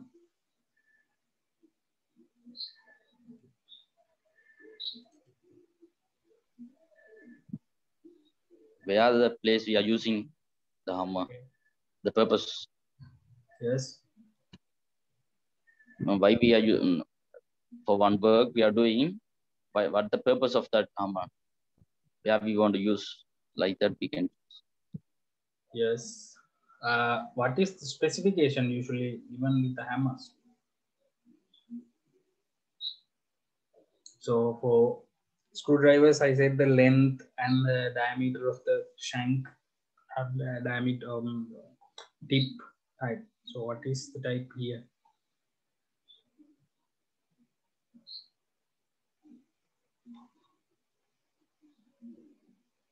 You don't know? Hammers usually specified based on their weight, right? Hammers are specified based on their weight. You should have learned this in your workshop technology module. Okay, so anyway, so the type of hammers used is a club hammer. It's more like a sledgehammer, but a smaller one. Dead blow hammer, it's you know what is a dead blow hammer, right? This dead blow hammer means it's actually have a steel inside of the hammer is actually steel, but outside is actually rubber. Not rubber, actually something like a plastic. And the rubber mallet, cross spring hammer or cross spring hammer is used for applications. So some applications like this, you can actually use cross plane hammer, cross plane hammer, cross plane hammer. Then mechanics hammer that we usually use to fix metals. And again, rubber mallet, there's twice rubber mallet. I had to remove that. And ball peen hammer. Ball peen hammer is the usually the mechanics and sheet metal works. We use the ball peen hammer. Those are the usual hammers we use in vehicles because we don't need hammers that much. So pry bar is actually some a tool that we use to split open two components or two pieces fixed together by pressing it or tightly pressed together. So this actually comes with two different types. There's the steel types and the plastic type. Usually the steel type is used for exterior works such as exterior and suspension works, and the plastic type is for these plastic trim pieces which you can see under inside the vehicles, like the dashboard and the trim panels, the door boards, all these components, and even the shrouds. And for example, these can be used to remove trim pieces in the radiator shroud. So these are very useful components. So you have to actually decide for what purpose you have to use for exterior works, like underneath suspension works. These comes with like different lengths. So different length means the higher the length of or the longer the pry bar, the less weight or less load you have to put. But interior pry bars actually, or interior trim removal kits, also known as trim removal kits. So these are actually comes with the plastic. So they are actually small components because adding more weight or more load into this could actually break them. Okay, next you have something called power tools. We have electric power tools, lightweight and cheap, available with different dry size, and pneumatic power tools, heavy and need more attention because we need continuous lubrication for these to run continuously. Available with different sizes, highs and higher torque specs. These can actually deliver incredibly high torque specifications. That's why these are used for heavy vehicle maintenance. But power tools, electric power tools, are now mostly can be used for any other applications. So I have this question. You have to actually do it. You have to consider. You have to go through internet, read, find articles about these pneumatic and electric power tools. So you have to compare the pneumatic and electric power tools on following aspects: usability, maintenance, initial investment, type of tools, availability. So for example, initial investment. So in a pneumatic power tool, the initial investment is very high because you have to buy a compressor, you have to have a complete lubrication system, and you have to have pneumatic lines. Okay, but at the same time, usability is also quite bit less because you always have to have a pneumatic power or air hose coming up, but at the same time they can deliver a very high torque. But electric ones, if you see, they need constant charging, and they are not that much durable. So you have to consider these things, or you have to compare these things. Then you have to recommend for what are the solutions, for what are the best suitable options for following applications: for home garage, medium scale automotive workshop, and a large scale automotive workshop. Large scale automotive workshop is something like a what you call, something like mag yeah, something like that, big automotive workshops. And medium scale workshop is something very much similar to what we have in everywhere, small scale or medium scale workshops, which can maintain like 5-6 vehicles per day, right? So you have to decide based on the above comparison, you have to recommend which one is good for what, right? I need this question answer separately and you have to submit to me separately, right? So I will put a deadline for this later and I will inform you. Okay, so special tools and equipment. So special tools and equipments we usually use for special purposes only. For example, pry bar and flat screwdriver. Both can be actually used to remove a bearing, right? Also, a hammer can be used to remove a bearing, but it could be a difficult task as well as it could actually damage. But there's a specific tool for that, which is known as a bearing puller. So that bearing puller can specifically do that without damaging it, right? That's specifically designed for that purpose. So that's what we're going to discuss here. So one specific tool is multimeter. You know why the multimeter is there. The other one is test light. Test light is used to actually find out the power or trace the wires. So multimeter is a good option, but multimeter is not the easiest equipment to use. So we have the test light. Test light is mainly used for tracing the wires. So you know the vehicles, they have like a lot of wires. If you have a problem in the wiring, you need to trace the wire up to from the problem area to, let's say, the brake light. So brake light is not working and you find out it's not the brake light, it's something to do with the wire. So you have to trace the wire. In order to trace the wire, you need something like this. And spark tester. Spark tester is specifically used for checking whether the spark plug is getting the electricity. So these can be fixed to these are fixed in between the spark plug and the lead. So each so that black color side goes to the spark plug and the this rod piece goes into the spark plug lead. So this will actually light if the spark plug is getting the power, or it's easy if it is getting high tension electricity. This will actually light, showing that it's actually the current is coming up to the spark plug. So battery tester is, as it mentioned here, battery tester is used to test the batteries as you have used. And DTC reader, also known as diagnostic trouble code reader, which you will be learning how to use, specifically used to actually communicate with the ECU of the vehicle and read the problem or what are the trouble codes.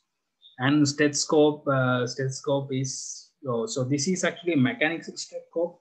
So sometimes the vehicles components actually making different noises, and you are if you are having hard time finding where is the problem or noise is coming from, a stethoscope can be used to actually locate where this noise is actually coming from. This is somewhat different from the stethoscope used by the doctors. And the borescope is mainly used to see the components inside, especially the engine component, inside of the engine components. This is mainly designed to see the combustion chamber, what is the condition of the combustion chamber, but it can be used to see any components that are not possible to see. It's actually have a small camera and a display that you can put in two small holes.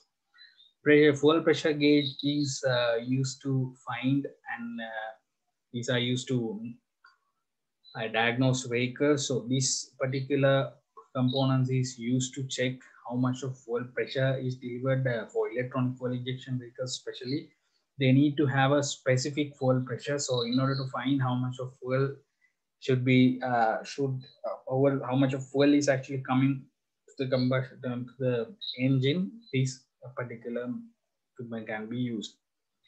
And compression tester is used again to diagnose the problem inside the engine, whether the engine is worn or something. Can use the compression tester. Timing light is specifically used to see the engine spark timing. So ignition timing can be checked using this. So this light is actually using a special phenomenon to show where the sparking point of the spark, the point of ignition of the spark plugs. Feeler gauge, you know what is the purpose of the feeler gauge? Bow gauge we usually use to measure the diameter of the bow and how much of its wear and what are the change. That sort of details can be measured using the bow gauge.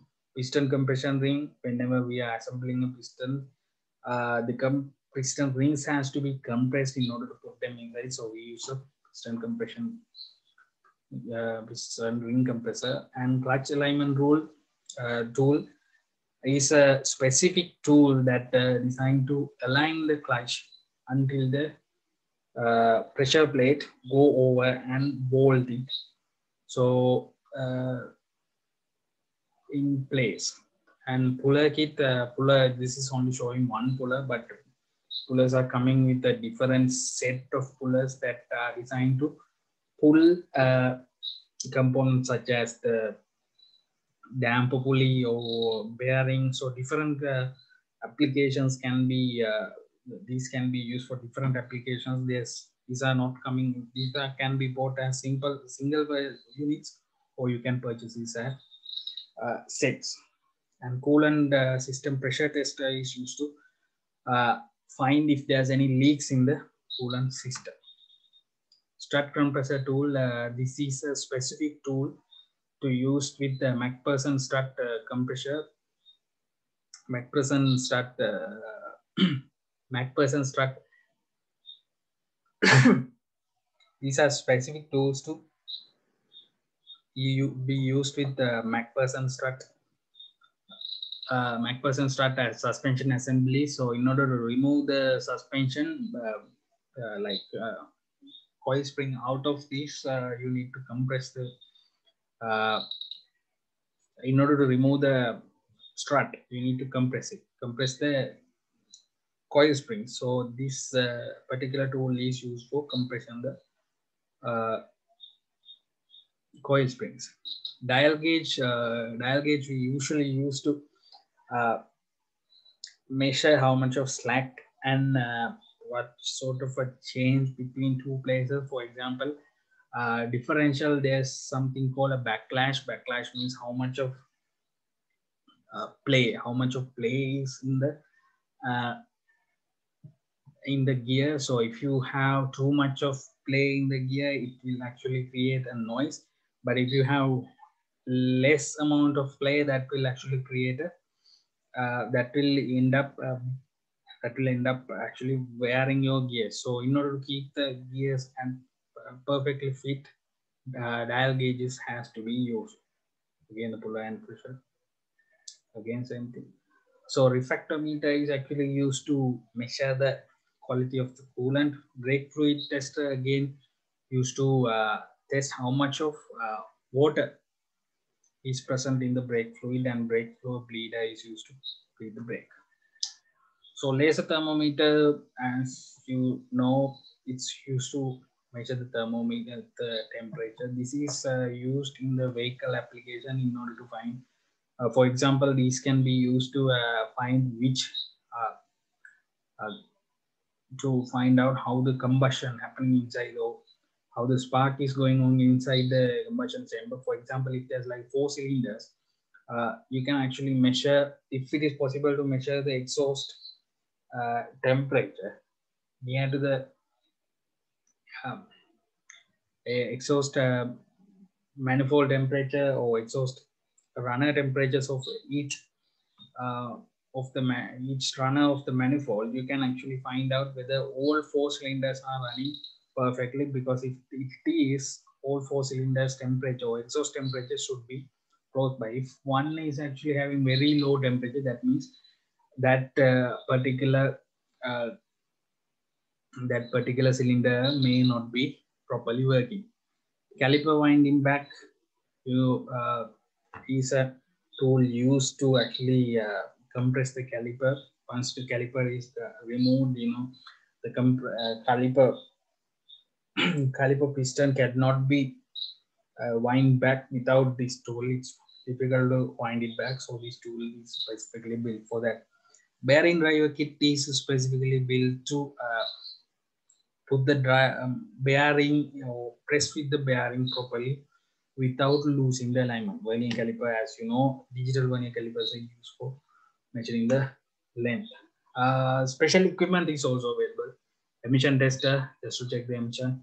Suspension testers are available to, these are actually expensive equipment.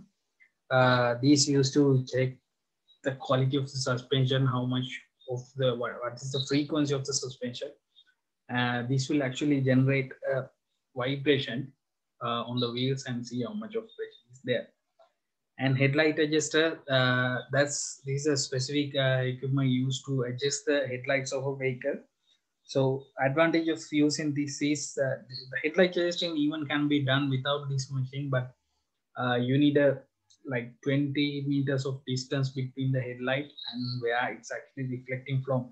So by having this equipment, that space can be reduced, and even in daytime you can do the headlight adjusting with this equipment. So wheel balancer is used to balance the wheel. It's actually, while it's rotating, it's added how much, calculate how much weight has to be added in which place. By doing so, it will keep the wheel very well balanced. So increasing the, it will increase the vehicle smoothness, and it will, in addition to that, it will increase the lifetime or life of the bearing components, because it won't generate much vibrations. So wheel alignment machine, you know why wheel alignment machines are there.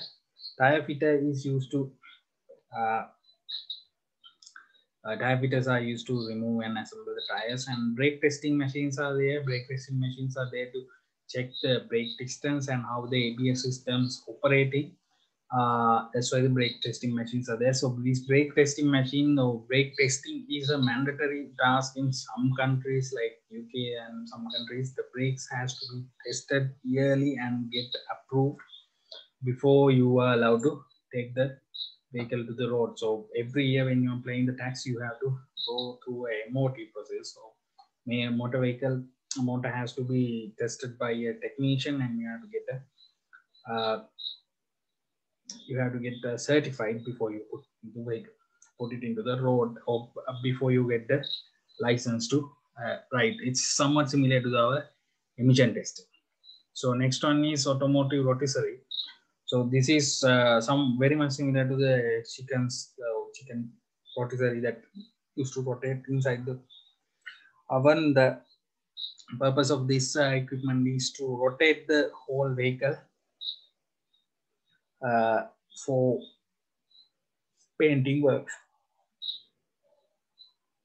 So air conditioner recovery machine is something that should be used in most AC shops, but not available. So as you know, air conditioning gas, so air conditioning refrigerant is not something you should leave to the environment, because it's actually damage our air quality. So because of that, air conditioner recovery machines are there, which actually take the gas inside and they purify it before leaving it to the outside, right? So this machine is a very important one if it is possible to purchase or use. Next one is chassis dynamometer. Chassis dynamometer is used to tune and check the performance of the vehicle. So these are used to increase and performance upgrades of the vehicle. And engine dynamometer is also same thing, can be done the same thing, but in the engine dynamometer, the engine has to be completely removed from the vehicle, and it has to be directly fit to the dynamometer. But the chassis dynamometer, you can actually directly drive the vehicle over the dynamometer, also known as a rolling rod, then drive the vehicle on the chassis dynamometer for the measurements. Next one is corner balancing scale. This is actually 4 scales that connected to a center screen as shown here. This all 4 wheels will be goes. So all 4 way scales will be going underneath each wheel. So advantage of this is you can actually see how much of weight on each wheel. So this is actually one tool that used by performance oriented shops, where you measure the weights and make sure all four wheels have certainly same amount of weight. So that vehicle should have like more weight on the front and less weight on the rear. So something like 45 55 balance. So 45 on the rear, 55 on the front. So that will provide more grip on the front, so easily can be rotated. So this provide that balancing effect. So in order to do this balancing, suspension also should allow to be changed. So that means adjustable suspension should be available. Next one is dent puller, as it says. Dents has to be pulled out. Once it has a small damages can be pulled out, the dent puller is there. Next one is as you have, I think you might have heard about this and might have mostly seen this. This is a paint booth. So it has a climate controlled inside, and all the spray, that paint spray and everything is actually absorbed and cleaned before put it outside. So this is a very good and best way to work with the vehicles. And next one is the hybrid electric vehicle, hybrid and electric vehicle toolkit. This is not a different tool. These are the same tools, but they have a special cover around them. So you will not be electrocuted, because these are having like, usually these have like rated up to around 1000 volts, because these vehicles use high voltage system. Next one is the EV battery diagnostic equipment. So electronic EV vehicles and hybrid vehicles have something called batteries. So in these batteries, it's not a single battery. Even though we are talking about a battery, each battery is consisted another set of batteries, also known as cells. So all these cells has to be matching with each other, right? So that's actually known as battery balancing. So in order to do this battery balancing, whenever you are changing the battery cells, it has to be, so battery has to be balanced, right? So this balancing, to do this balancing thing, you need a equipment like this, also known as a battery balancing equipment. So next we have a valve spring compressor. Why valve spring compressor is there. And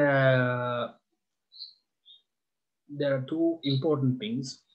The next one is actually the workshop manuals. It's very important to have the workshop manuals, because without the workshop manuals, you are actually working blind. So tight, how much tight you have to put, what are the wiring, which wiring goes where. So these details we have to get from these manuals. Also, you can do it by yourself, and you can explore and find out, but using manuals are easier. Nowadays, manuals, you don't have to buy it. You can actually pay a subscription fee. There are a lot of websites available. You can pay a subscription fee and get your workshop manuals, read and work with the workshop manuals. Yeah.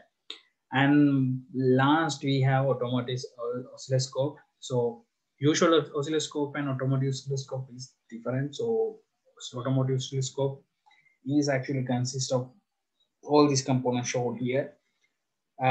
It's actually not a usual oscilloscope, means it's actually turning a laptop into an oscilloscope. So there's like a control module that directly connect to our computer through the USB, and that software, there's a software package turn it into a like an oscilloscope. The advantage is these are so specifically tuned to used with the vehicle.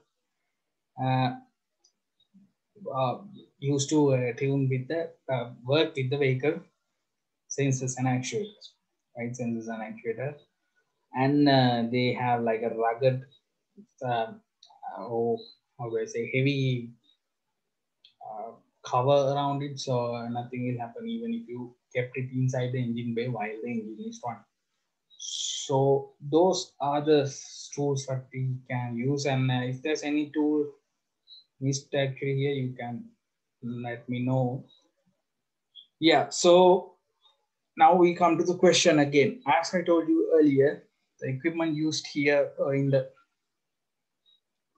Equipment used, equipment made, equipments used in an assembly plant is different from a usual workshop. What is the reason for what was the difference between these two?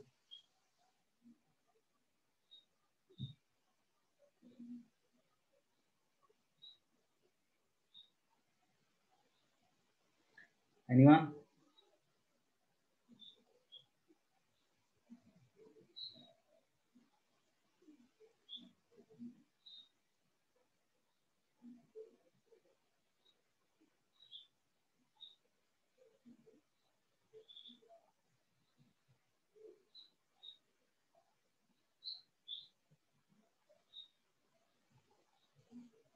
No answer.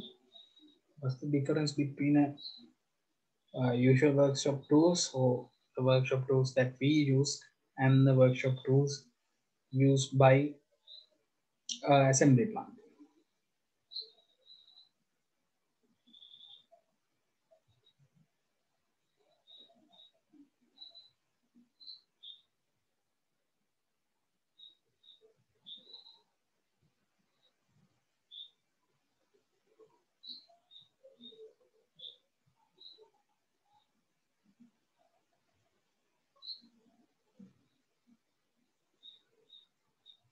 Okay, so since no one is answering, let me answer.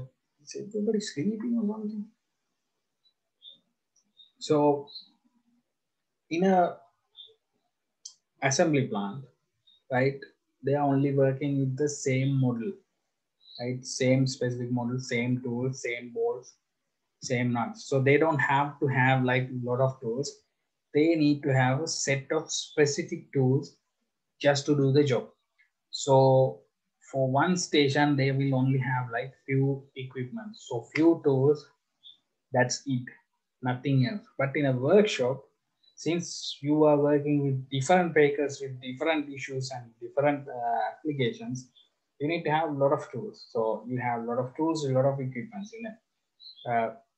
Assembly plant, they are doing a specific jobs at specific stations. So you just need to have those at that place only. That's it, nothing else.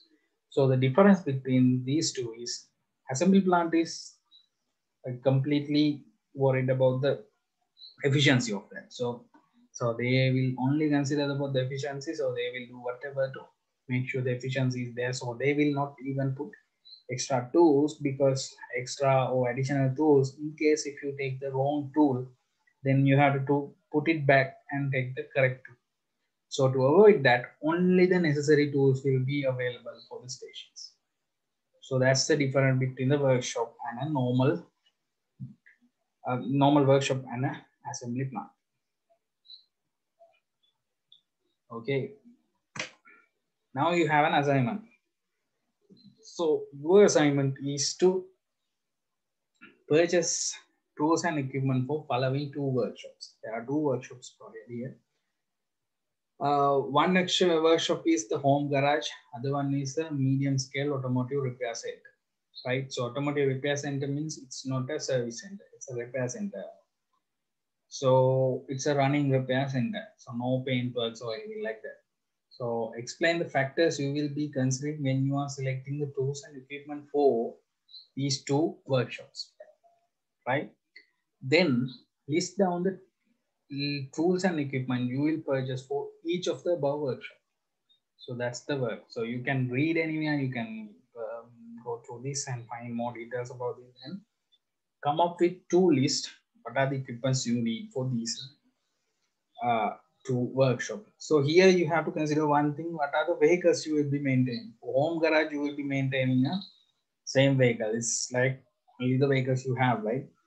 And if you have a medium scale workshop, you have a lot of vehicle types, so you have to consider about these things. So due date is 8th of June 2021 at 4 p.m. You have to submit it to LMS. Already the LMS I have prepared the upload, so you have the link there.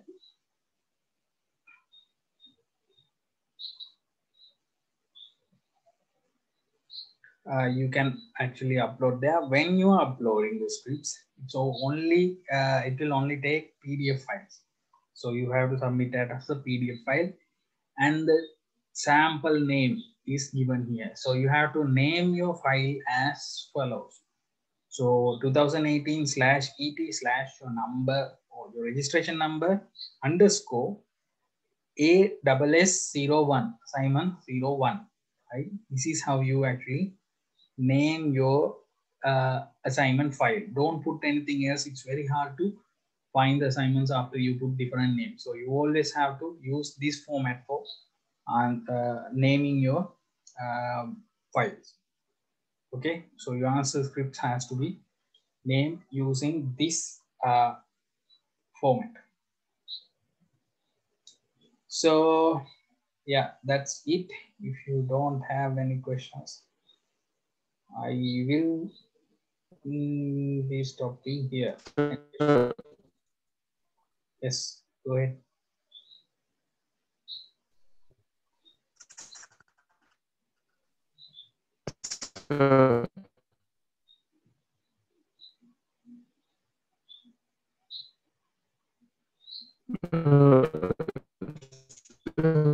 Some Can't actually hear you. log in the LMS. So we, Okay, so yes, I got the question. If you can't log in the LMS, you can still use my email. I gave you my email. So send me that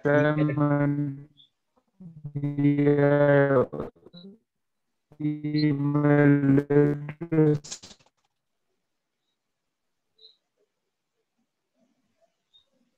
Okay, so if you don't have the LMS, if you have any problems with the LMS, you can send it to my email address. But when you are sending the email address also, you have to send it as PDF file and you have to send it with the same name sample, so name format. Don't use anything else. Anything else? Any question? Any other questions?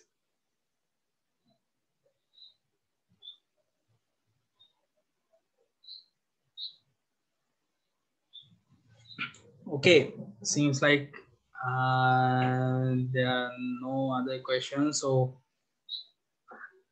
that's it then. So it's 2 hours and 15 minutes. That's fine. So if you don't have anything, so I'll be finishing the lecture from here. If you have anything else, you can actually reach to me through email or you can reach me through LMS. Okay, thank you. Good night. Good night. Thank you.